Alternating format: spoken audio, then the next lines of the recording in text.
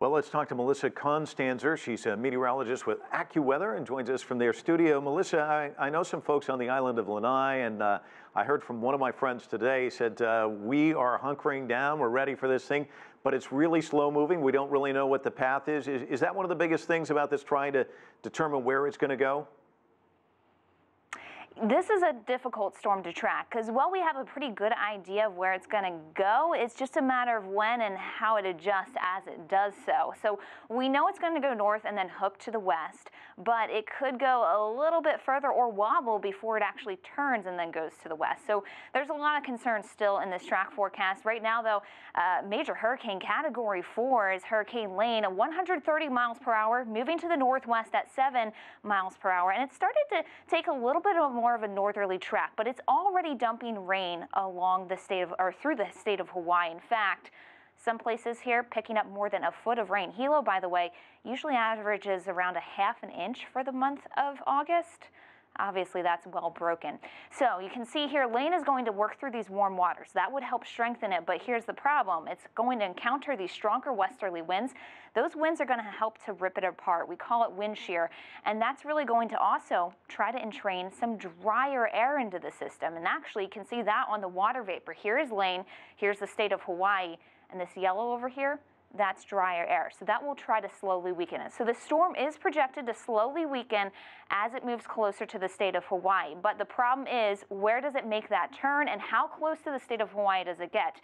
And Mike, you mentioned some friends there on that island. Well, that's actually one of the closest points. It could become within 30 miles of that island there, which is one of the islands of Maui here. And so that's the problem.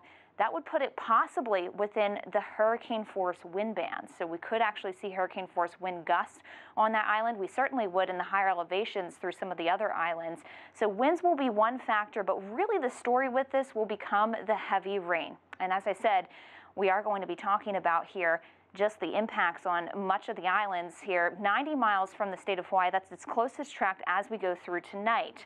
Friday night, it works towards Maui, but some of the islands there could be close to 30 miles as far as the distance from the center of the storm. And then Oahu, the main island, coming in about 40 miles. So everyone under a hurricane warning or at least a hurricane watch here throughout the islands. The big story, though, will really turn to, I think, flooding. We've already seen that through the Big Island. We have flash flood warnings in effect through parts of Maui and Hawaii, and the flash flood watches remain in effect for the duration of the storm because some places here will actually pick up close to 4 to 8 inches, locally a foot. The higher elevations could pick up 1 to 3 feet. So this is going to be a pretty impactful storm. We'll watch for flooding and mudslides here, Mike. And Melissa, the governor telling people you better be willing to hunker down for 2 weeks, have 2 weeks of supplies. I think that kind of spells some of the problems, like you say, mudslides, lots of rain. Even the surf itself could be very high as well.